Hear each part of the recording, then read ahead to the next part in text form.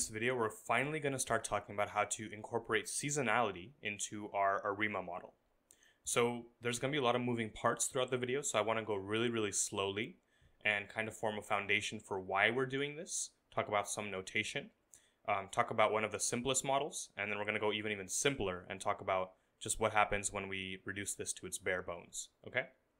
So first things first, the ARIMA model, if you remember from a previous video, was the autoregressive, which is saying that I want to predict the value of my time series today based on the value of the time series some periods in the past. Integrated, which means my time series has some sort of upwards or downwards trend, so I'm using differencing in order to get rid of that to make it stationary. Moving average, which means that I'm using my error from a previous period to inform my prediction of my time series today. And the new thing we see here is this S. So that S stands for seasonality, which means that on top of the whole ARIMA model, we also have seasonality, which if you remember from the seasonality video, what that means is a repeating pattern within a year that happens over and over again over time. So that's all the pieces of it. Let's see how they factor into this chart here. Here's the setup for this model. You are a donut salesman, and every 3 months you record the number of donuts that you sold up until then, and you record them on this graph here. So this is my donut drawing. This is why I was a math major, not an art major, because that does not look like a donut. But we're going to continue here. We see that we start in 2014, 15, 16, 17, 18, and 19, and there's 4 dots inside of every year, which means that every 3 months, right, because 3 times 4 would be 12 total months, you're recording the number of donuts sold. And we see a very clear seasonal pattern. We see this W type thing repeating every single year. So checkbox on the fact that there is seasonality in here. Okay, so how do we know that we should use a SARIMA model here? So seasonal ARIMA, sometimes SARIMA model. We know that there's seasonality, so that's a check. Let me actually take a color here and put check. Check, we know there's seasonality. We know that there might be AR or MA component because the value of something at some period depends on the value of it maybe 4 periods ago, it seems like. So MA and AR are possible checks. What about the integrated? We see there's a clear upward trend over time that we're going to need to account for if we're going to correctly predict this. So all of these pieces are checks or potential checks. So we're clear to start thinking about using the SARIMA model here. Now, the first thing I'm going to do is show you some notation, and it looks a little bit scary at first, but we're going to go from complicated to simple. So we're going to show you the notation, say what it all stands for, and then we're going to fill in some concrete numbers and talk about what happens to the model in all of those cases. Okay? So a SARIMA model, or a seasonal ARIMA model, is given by 7 whole parameters. 3 of these you're already familiar with, the P, the D, and the Q. So the P corresponds to the order of the AR piece, the D to the order of the integrated piece, or how many times we take a difference to get it to be stationary, and the Q to the order of the MA piece. Now, the good thing about these 7 parameters is that these next 3 are kind of just analogs of the first 3, except in a seasonal context. So actually, before talking about the uppercase P, uppercase D, uppercase Q, it makes more sense to talk about lowercase m. Lowercase m is the seasonal factor, which is the number of periods within a year it takes for the seasonality to repeat. In our case, that's 4. Because we see that within a year, so 2014, 2015, for example, we see 1, 2, 3, 4 periods, and then after that, from 2015 to 16, again, these 4 periods form the next batch of seasonality. So basically, if you were to batch up your seasonality, this is the number of terms within a year that your seasonality, you get that seasonality at. So M is 4 for us in this case. Now going back to this uppercase P, uppercase D, uppercase Q, these are the analogs of the lowercase versions of these, except for the seasonal components. So, for example, I'm going to plug in some real numbers here, and they're all going to be 1 in this case, except for the M, which is 4, of course. What this model is saying, okay, ARIMA 111, and then uppercase letters being 111 as well. This is saying that I want to integrate my model, or take the first difference of my model, which is that D right here. And that corresponds to, I'm using the backshift operator, the B operator, same thing as L, if you remember our lag operator video. So that 1 corresponds to this piece right here, which is saying backshift my whole time series I apologize. That corresponds to this piece here. That says backshift my whole time series by 1 period. So y sub t to y sub t minus 1. Now this one, the capital D, says backshift my entire time series also by 4 time periods. Why 4? Because that's m.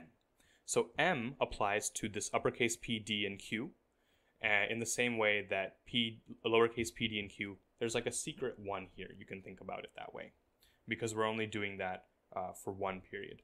Okay?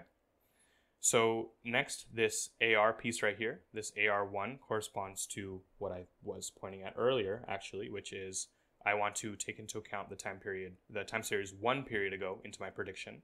This one, which is the uppercase P, which is the order of the seasonal AR bit, is going to be given by this guy right here, which says I have a different coefficient, uppercase phi, which is this guy right here, and I want to backshift my time series 4 periods in the past because that's my M. You can probably see where I'm going with this. This is the MA piece for the standard component, which is given by that guy right here. And the final one is the MA piece for the seasonal component, which is given by this right here. The only difference is the difference parameter, which is uppercase theta sub 1. And I want to backshift it 4 periods in the past. By it, I mean the error. Okay? That was very, very confusing. So we are going to go even simpler and set a bunch of stuff to 0 so that we can actually expand one of these models. Because if you think about expanding this entire mess, you're going to get so many terms that it's going to be disgusting. So we're not going to be expanding that entire model. We're going to be setting a bunch of stuff to 0. Here's a very, very simple case. We're going to look at ARIMA, where lowercase p is 1, and then these other guys are 0. Uppercase D and uppercase Q are both 1. M is 4, and this guy is 0 here. Okay? So this is a little bit more manageable, and it's going to actually be more instructive in what we're actually doing behind the scenes, because right now it's not very clear. Okay? So what we're doing here is we're saying I want to predict my time series y sub t based on the time series 1 period ago. That's what this is saying right here, and that's what's encoded by this backshift operator with a 1 exponent, if you want to think about it that way. I also want to take the difference from 4 periods ago. That's what this uppercase D being 1 says, and that is encoded by this 1 minus backshift 4 periods ago on my time series. The last thing I want to do is take a moving average, a seasonal moving average from 4 periods ago. That's what this guy is doing here, okay? Taking the moving average 4 periods ago for the error. Now this is a little bit easier to expand. I'm going to expand these two polynomials, basically multiply them together. So I get 1 minus phi sub 1b minus b to the power of 4 plus, because negative negative makes a positive, phi sub 1 b to the power of 5, because this is b1, b4. Combined, they become b5. Applied to y sub t is equal to this error multiplied by the 1 is just itself, plus uppercase theta sub 1. This error backshifted 4 periods in the past is epsilon sub t minus 4. All right, we're almost there. Now I'm going to take this y sub t and hit it against all of these terms here. So we get y sub t, we get minus. So actually I did a little bit of refactoring here as well, because I did this b to the power of 4, and that stayed here. I took all the other terms on this side of the equal sign, which is why you're seeing phi sub 1 y sub t minus 1 minus phi sub 1 y sub t minus 5 plus these terms we already had. Now you're probably thinking I just made a huge mess, but it's about to get real clean if we define a new variable called z sub t, which is defined as y sub t minus y sub t minus 4. Going back to the graph for a moment, this is saying I have a new time series, which is defined as the original time series at some point minus that time series 4 periods ago, which makes sense because that's going to help me get this time series from an upward trend to more stationary. If I do that, then this, of course, by definition, is z sub t. I can factor out the phi sub 1, and I'm left with y sub t minus 1 minus y sub t minus 5, which, again, using this identity, is just z sub t minus 1, and these guys stay how they are. Now this makes a lot more sense, and let's talk through that to end this video. This is saying that I want to make a prediction about my new time series z sub t, which again is the differenced version of my original time series. To do that, I'm going to be saying that it's going to be some parameter, phi sub 1, times that new time series, 1 period in the past, plus some other parameter times my error 4 periods in the past, plus my error today. So we can see all the pieces at play here. And there was 3 pieces, right? The first piece was this integrated bit, this seasonal integrated bit of order 1, but of course that's 4 periods ago. How is that taken into account? That's taken into account by the fact that z sub t is that difference from the current period to 4 periods ago. How do we factor in the AR1 component, which is not seasonal? Of course, that's right here because this is t minus 1 and this is just t. And lastly, how do we factor in the seasonal moving average component that was has the seasonal factor of 4 on it? Of course, that's taken care of by the fact that we're also predicting based on the error 4 periods ago. Okay?